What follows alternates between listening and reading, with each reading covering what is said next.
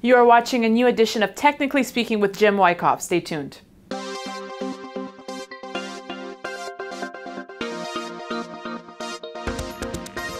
Hi, Jim. Nice to see you again. Hello, Daniela. All right, Jim, break it down for us. What's happening in the markets today? Well, this week we are seeing, Monday we saw a short covering bounce, some bargain hunting in the precious metals. Tuesday we're just seeing kind of choppy sideways trading right around unchanged.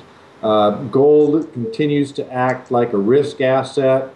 We are seeing a weaker U.S. dollar index this week that is adding a bit of support to the precious metals. So, Jim, if you had to choose the number one price driver of gold right now, you would say it's? Well, I would say it's the weakening of the U.S. dollar index that is a supportive factor that is producing that bargain hunting. The European Union is still in focus by the marketplace. It looks like that situation may have stabilized a bit.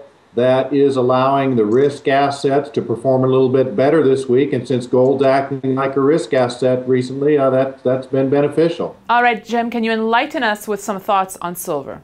Well, the silver market has been trading choppy and sideways for about 2 weeks. The silver market bears do have the slight technical advantage. Prices have been trending lower for a few weeks.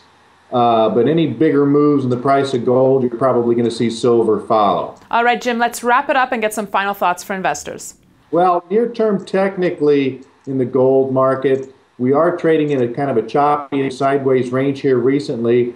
Technical support is at the 1755.50 level, and that's basis the February futures contract. Support is located at last week's low of 1670 and change. Thank you so much, Jim. We'll see you again next week. Next time, Daniela. Bye-bye. And thank you for watching Kitco News. You can email me, as always, your comments and questions at newsfeedback@kitco.com. For Kitco News, I'm Daniela Cambone.